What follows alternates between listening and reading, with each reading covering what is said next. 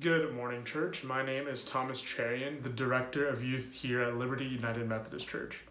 I want to extend a special welcome to our first-time guest, and of course, I encourage everyone to sign in with us. And if you're joining us on a Sunday morning, you can do that by clicking on the Connection tab above, or you can go to our website at lumcmo.org and click on Guest Connections there.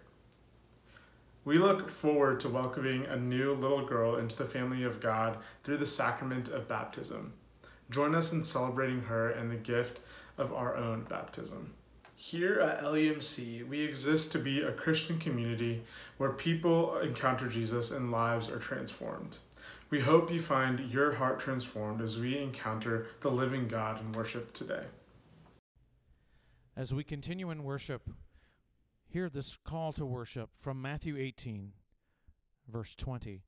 For where 2 or 3 are gathered in my name, there am I in the midst of them. We need your presence on the long road, Lord, the road between fear and hope, the road between the place where all is lost and the place of resurrection. Like the disciples walking the road to Emmaus, we are in need of your company. Jesus, stand among us. In your risen power, let this time of worship be a hallowed hour.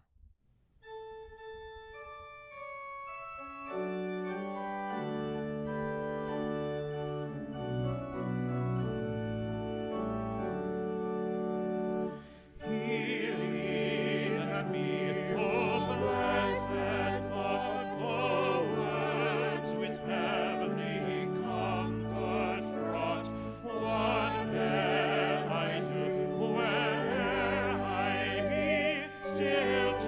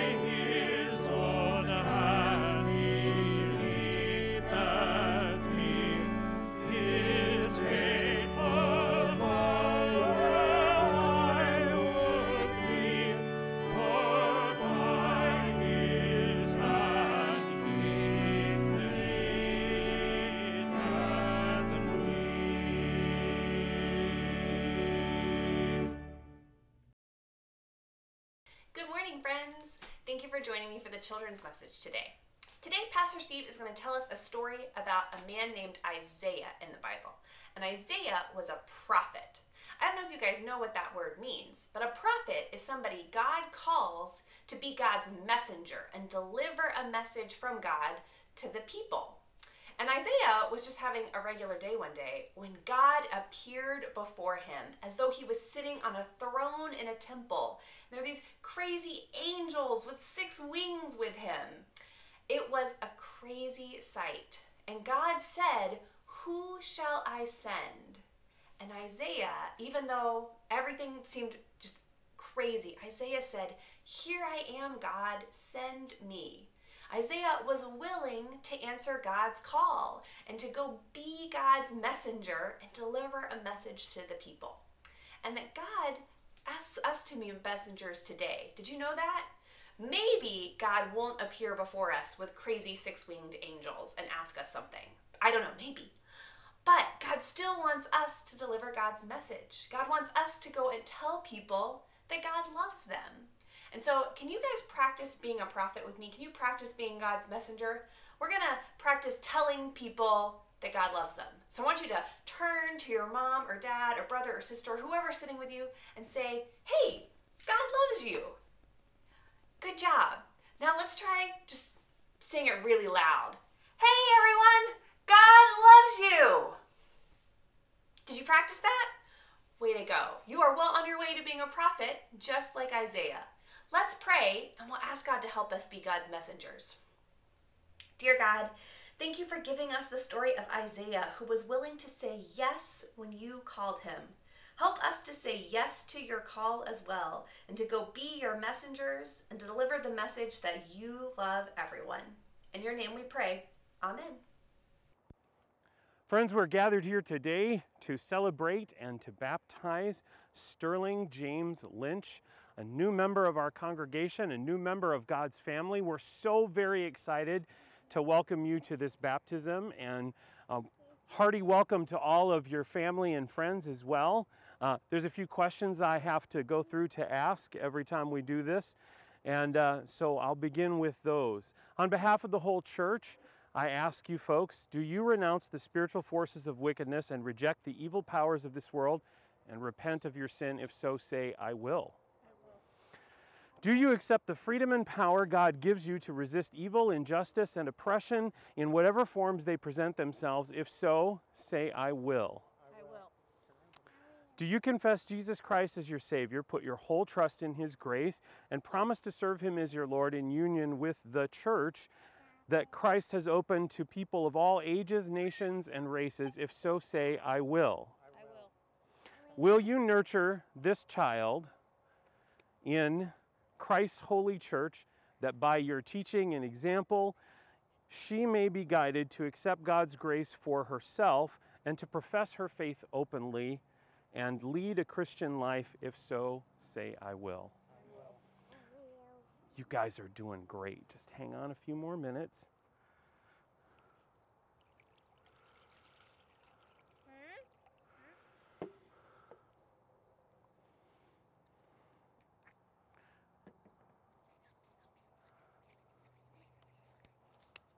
Okay.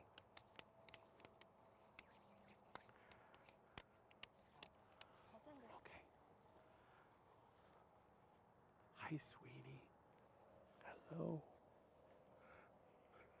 Sterling James Lynch, I baptize you in the name of the Father and of the Son and of the Holy Spirit. The Holy Spirit being born in you, that by water and the Spirit you may be a faithful disciple of Jesus Christ. Amen. Should we go back to Mama? Okay. She's a mama's girl, but we all love her. And Lindsay, will you present Sterling to the whole church? Look at her, she is precious.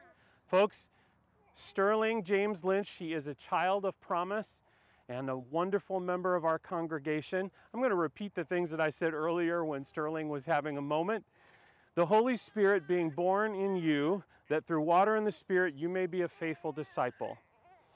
Now, for those of you who are out there, members of the household of God, I commend Sterling James Lynch to your care. I encourage you to do all in your power to increase her faith, confirm her hope, and perfect her in love. You can read the vows that I will read, but also if you're with us online, we encourage you to send up the little heart emoji that goes with our online platform. With God's help, we will proclaim the good news and live according to the example of Christ. We will surround this child that she may grow in the community of love and forgiveness, and we will pray for her that she may be a true disciple who walks in the way of life. Amen. God's blessing on all of you folks. As you share in this time of prayer, please remember all of those with our health concerns that we lift up. We lift up Julia Goodman, Richie Robinson, and Bob Mellinger. Let's pray.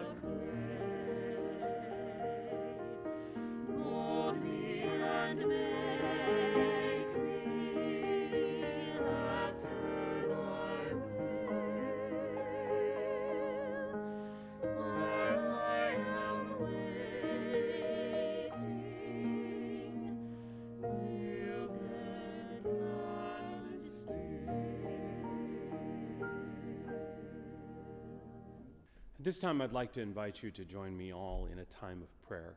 Let the church come together and let us pray. Dear God, we come to you today with gratitude on our hearts and gratefulness on our lips, thanking you for the tremendous things that you have brought into our world and the things that you are doing to sustain life and the ways that you are moving powerfully in the life of our church. We thank you for a great week of warm weather that have allowed us to be able to be outside and do things that are encouraging. We thank you, God, that seasons like this remind us that your mercies are new every morning and that your faithfulness to us is great, even as you said through the prophet Jeremiah so many years ago. God, I pray that as we come to you this morning with gratitude and thanksgiving, that you will receive also our requests, that you will turn your ear towards us, and you will incline your heart towards your people, that you will heal, restore, sustain, and bind up all of the brokenhearted that are represented in our congregation, our community, and the world beyond, that you will do a powerful work in those who have been struggling with illness, that you will protect our community. We ask, God, that you will continue to provide for us as Jehovah Tsidkenu, the great provider. We ask that you will continue to order your world in the way that you see fit. All of these things we bring to you in the name of Jesus, who taught us all to pray together, saying, Our Father, who art in heaven, hallowed be thy name. Thy kingdom come. Thy will be done on earth as it is in heaven. Give us this day our daily bread, and forgive us our trespasses, as we forgive those who trespass against us. And lead us not into temptation, but deliver us from evil. For thine is the kingdom, and the power, and the glory forever. Amen. We're going to Florida.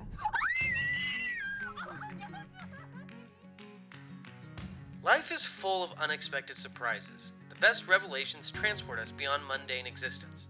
Scripture records many stories where ordinary people suddenly found themselves in the presence of Almighty God. Those unexpected encounters witnessed heaven invading humanity. Prophets were called, disciples commissioned, and God's ways revealed. Join us on an expedition to recognize God's unexpected presence, because surprise is the greatest gift life can grant us. Why am I crying over 10-year occupation? What? Oh,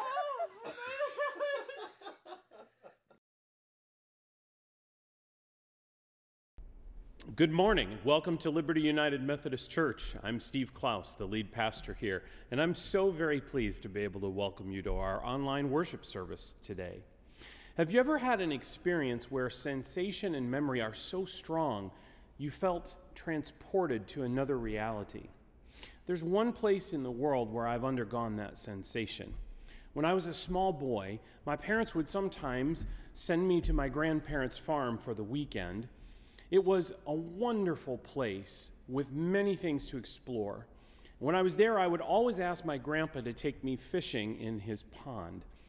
Grandpa and I would catch bluegill and crappie together and bring them to my grandmother in a pail. My grandparents' backyard contained a granite boulder placed there by glaciers. The boulder was as large as a desk, and it was cracked in half so that it made a perfect table. Grandma Storms would clean the fish on that boulder so that we could have them for supper.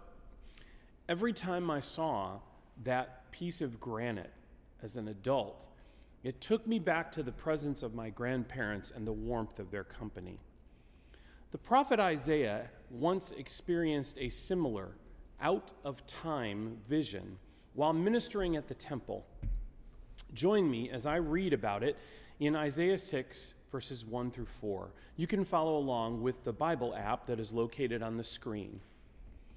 In the year that King Uzziah died, I saw the Lord, high and exalted, seated on a throne, and the train of his robe filled the temple. Above him were the seraphim, each with 6 wings. With 2 wings they covered their faces, with 2 they covered their feet, and with 2 they were flying. And they were calling to one another, Holy, holy, holy is the Lord God Almighty. The whole earth is full of his glory. At the sound of their voices, the doorposts and thresholds shook, and the temple was filled with smoke. This is the word of God for the people of God. Thanks be to God. Amen. Isaiah is one of the most important figures in Scripture. He was a prolific author who had undergone many unexpected God encounters during his lifetime. His writings are the most quoted in the New Testament, more than any other prophet. Still, to understand his ministry, we have to work deductively. Isaiah lived in challenging times, serving as a political advisor to several rulers of the kingdom of Judah. He experienced famine, war, siege, and tons of political turmoil. A word from the Lord delivered through Isaiah would change the fortunes of his people many times during his lifetime. In the scripture for today, Isaiah is serving in the temple in Jerusalem. He was clearly a priest as well as a prophet. And as he's preparing sacrifices in the holiest place of the temple, he finds himself transported to another dimension. The Holy of Holies was thought of as the throne room of the unseen God of Judah. But as Isaiah prays, the curtain between the physical and the spiritual realm is pulled back. And Isaiah finds himself face to face with God, enthroned before him and attended by worshiping angels. Isaiah paints a vivid image of the scene that he encountered. Almighty God is seated high and lifted up as a king. The train of God's robe engulfs the room, and God is surrounded by smoke. Strange angelic beings fly around the throne. This picture gives us an artist's rendering of what they may have looked like. The angels have wings that cover their faces so that they will not be exposed to the devastating effects of the undiluted glory of God. Isaiah has no cover. He sees God face to face. The angels also have wings to cover their feet for the sake of modesty, Isaiah stands barefoot before God like Moses at the burning bush. The song that the angels sing is one we repeat when we take communion. Holy, holy, holy is the Lord Almighty. The whole earth is full of his glory. It speaks of the complete authority of God as the rightful ruler of the world. The very doorposts of that room shake at the sound of the angels' voices. And the angels repeat the song 3 times to emphasize how holy God is. The God that Isaiah encounters in the temple that day was free from all impurity and defilement. And as the doorposts shake and the songs of the angels fade, Isaiah falls under conviction. "Woe is me," he cried. "I am ruined, for I am a man of unclean lips, and I live among a people of unclean lips, and my eyes have seen the King, the Lord Almighty." Isaiah is afraid for his life. You could loosely translate his response as, "I am going to die." And this is Isaiah's reaction to the vision because he already entered the Holy of Holies ceremonially clean. Imagine how unsettling it would be to watch the angels hide their faces with their wings while you see God directly. Well, the hosts of heaven near Isaiah's despair, they hear it and they respond in a very curious way. One of the angels goes to the altar where a ceremonial fire is burning. The angel removes a coal with tongs and approaches Isaiah. The angel reaches out and touches Isaiah's lips with the burning coal. If Isaiah wasn't terrified already, his knees must have given way at that point. And seeing his fear and his loathing, the angel says to Isaiah, "See, this has touched your lips. Your guilt is taken away and your sin atoned for." The words and the ceremony with the coal purify Isaiah a second time. Just as these dramatic events are concluding, the voice of God speaks, "Whom shall I send? And who will go for us?" What God is asking for here is a messenger to carry words of knowledge and commands back to God's people. Normally, another angel would be chosen for this task, but Isaiah quickly responds with these words, "Here am I, send me." The coal didn't just clean his lips, it put the word of God in his mouth. The rest of the vision is not as encouraging. God sends Isaiah back to God's people with a specific message, but it's not a message of hope. Eugene Peterson paraphrases that message this way: "Listen hard, but you aren't going to get it. Look hard, but you won't catch on. Make these people blockheads with fingers in their ears and blindfolds on their eyes, so they won't see a thing, won't hear a word, so they won't have a clue about what's going on, and yes, so they won't turn around and be made whole." This means Isaiah's job is to preach to an uncaring audience. Isaiah asks God how long he is supposed to deliver this message, and he's told to continue to preach it until cities and houses fall and fields dry up. Like a lot of Old Testament prophecy, this connects on 2 different levels. Isaiah is likely being told by God to share that message until the collapse of the kingdom of Judah, which is a near-term event. It happened in his lifetime. But it's also possible that Isaiah's message will reverberate for centuries until the Messiah comes, and that's a long-term event. This passage presents one of the most powerful and stunning God sightings in the entire Old Testament. But the purpose for our sermon series is to help you folks recognize and receive unexpected God encounters. Our purpose for this drives us towards a question. How can Isaiah's vision help us to recognize the presence of God? I think there are two spiritual principles that we can extrapolate from the story of Isaiah's vision in God's throne room. First, Isaiah encountered God in the middle of worship. Isaiah was going through the motion of responsibilities as a shepherd and a pastor for the people of God. Suddenly, God peeled back the boundaries of time and space to reveal what worship looked like in the dimension of the heavenly throne room of the Almighty. I understand that the idea of encountering God in unexpected ways through worship presents a few challenges for us right now. A skeptic would ask, Steve, have you ever experienced a God encounter in worship? My answer is yes, many, many times. I was working at another church years ago, setting up for the evening service. I was so frustrated and tired, and I begged God for the strength to get through it. God spoke to my spirit during that evening's worship service and told me to follow the path of Joshua.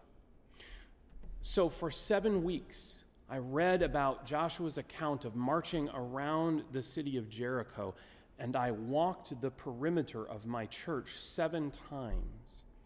The last week, I was struck by the fact that the Ark of the Covenant went before Joshua when they went around Jericho, and I remembered that God's presence goes before me when I do God's work. Things slowly got better. I still walk the perimeter of this church, praying for God to go before me. A skeptic might ask, are we separated from God because we aren't worshiping face to face right now? The answer is no, not at all. Remember that Isaiah encountered God in the Holy of Holies. It's where the glory of God lived at that time. When Jesus died, the heavy curtain around the Holy of Holies, the thing that separated God from the presence of the people, was torn from top to bottom. It was a sign that because of Jesus' work, God's presence is available to all people at all times. I really long to be with you folks face to face, and it's going to happen soon. But thanks to the redeeming work of Jesus, your living room, your den, your back deck, they are every bit as holy as the place where Isaiah met God face to face. This is so important because although we will return to face-to-face worship, digital engagement with the church is here to stay, folks, and it's been a real blessing to us. A second spiritual principle to learn from Isaiah about unexpected God encounters is this. Isaiah encountered God through dialogue. In Isaiah 6, there's a pattern. God is revealed through a vision of worship, and Isaiah responds, "Woe is me." God asks, "Who can represent the hosts of heaven?" And Isaiah responds, "Here am I, send me." The simple principle is this: if you find yourself in the middle of an exchange between you and God, God is working to reveal something to you. Even if your dialogue is an argument or a time filled with questions of confusion and doubt, it is still a God encounter. Because of Jesus' atoning work, God is just as close to the brokenhearted as God is to those who are engaged in joyful praise. If you get nothing else out of this message, I want you to hear this. God is equally near to us at all times. It is only our perception of the presence of God that really changes. That's indeed good news, but I want to share a bit more about recognizing and receiving God encounters. Isaiah's throne room vision teaches us that encounters with God clarify what God wants from us. It would have been enough for Isaiah to have an awe-inspiring vision of what happened in the private sanctum of Almighty God, but God had a purpose for Isaiah. This is important if we put it together with the idea that I just shared about the perception of the presence of God. When you are in a space where you have a heightened sense of the awareness of God's presence, it is important for you to listen for God's commands. So when you're in worship or small group study or a personal devotional time and you sense that God is near, ask yourself this question: what does God want from me right now? The last spiritual principle I want to share is this: encounters with God center on the next assignment. One school of thought about Isaiah 6 is that the passage contains Isaiah's call story, but this wasn't Isaiah's first vision or his first assignment. He had already shared prophetic visions. God used this new vision of the throne room to launch Isaiah's ministry in a new direction. And I say that because the word send that God uses is never used in the Old Testament to signify a lifetime calling, but rather to send a specific message or a specific assignment. That message is driven home by the story of many people in the Bible. For instance, Samson was a judge until he disobeyed God. He had to return to obedience before God could use him again. If you read the Bible really carefully, you'll see a pattern of judges and prophets, kings and leaders who God works through, but only as long as they remain faithful and obedient. God's calling for our lives unfolds from task to task. Isaiah's task was not a calling to a role, but an assignment for a period of time. I don't see evidence in the Bible that God calls people to roles that are entitled lifetime appointments. I found that true in my faith journey. I moved from one role to another in my ministry career, not based on my abilities, but grounded in what God needed from me in a particular season. Our calling to God's work unfolds as we obey one assignment at a time. Let history decide at the end of your life whether you are a pastor or a prophet, a teacher, a healer. That'll take care of itself. Here's why that's such good news for all of us. It means that any day could be the day that you get a new chance to say yes to God. Today could begin a new season where God gives you a new assignment. And it also means that God has something important for each of you to do in every season of your life. I've had enough unexpected God encounters that I know beyond the shadow of a doubt that God is speaking to people today. Like Isaiah, I know the message God asked me to share today. I don't know who God is speaking to or where that message will take you. I do know that this entire worship service has been a dialogue with God where God may be clarifying the next task that you are called to. One of the most awesome things I get to do as a pastor is to help people discover their next God assignment. So I urge you to look for God, to listen for God's voice in your dialogue with God, and to be ready to obey. Would you pray with me, please? Gracious God, we do ask that you would call us, each of us, to the task that you have for us this season, the assignment that you have set aside for us, just as you did Isaiah.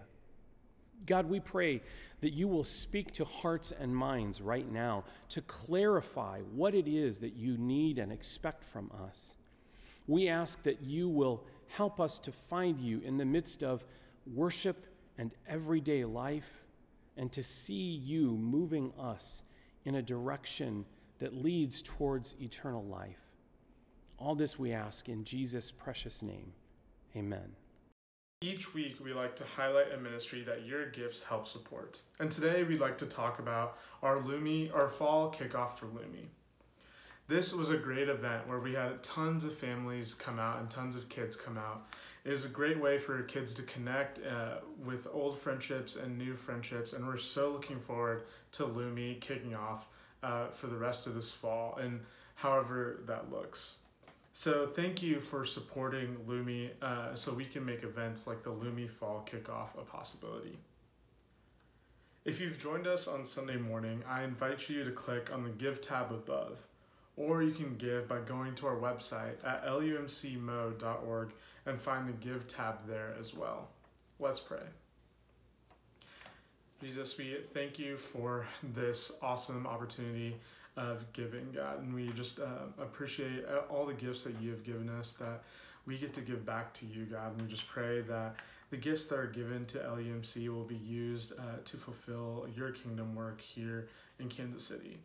God, and we pray for all of our congregants as they are watching this, that they will continue to serve you and continue to spread your kingdom in this world. In Jesus' name we pray.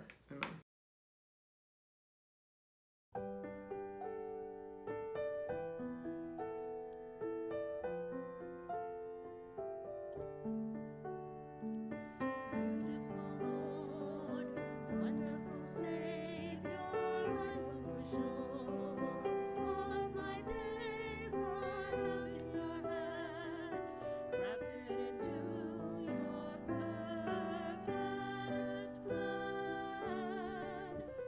Gently call me into your presence, guiding me by your Holy Spirit. Teach me, dear Lord, to live all of my life through your eyes. I'm captured by your holy calling. Set me apart. I know you're drawing me to yourself. Lead me, Lord, I pray. Take me, mold me, use me, fill me. I give my life to the potter's hand. Call me, guide me, lead me, walk beside me. I give my life to the potter's hand. The potter's hand.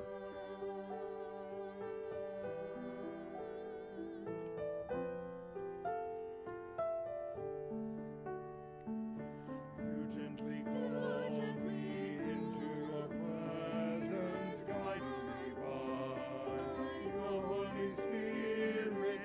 Teach me, dear Lord, to live all of my life through your eyes. I'm captured by your holy calling. Set me apart. I know you're drawing me to yourself. Lead me, Lord, I pray. I pray. Take me, mold me, use me, fill me. I give my life to the potter's hand. Call me, guide me, lead me, walk beside me. I give my life to the potter's hand. The potter's hand.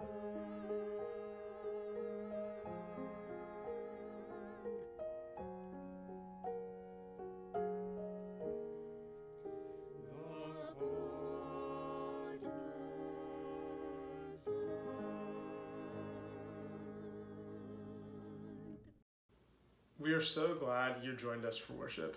So please don't forget to join our Facebook Live devotions, which happen on Wednesdays at 11 a.m. on our Facebook page. Let me share a quick invitation for you all. This evening, we will have another outdoor worship service at our Sunset campus at 6 p.m. It will be both contemporary and traditional in style, and we are asking you to bring a lawn chair and to please wear a mask. When you enter our campus for the service, simply follow the direction of our parking ushers, and most of you will stay in your vehicle once parked. However, there will be an area in the middle where some may bring a chair and sit with their immediate families. We look forward to seeing you. Have a great week, my friends. And here's Pastor Steve with the benediction. Would you receive today's benediction, friends? May the God of Isaiah's vision meet you in worship each day. May you be purified with the fiery coal of God's word. May you hear the voice of God sending you on your next assignment, and may you always respond, "Here am I, send me." Amen.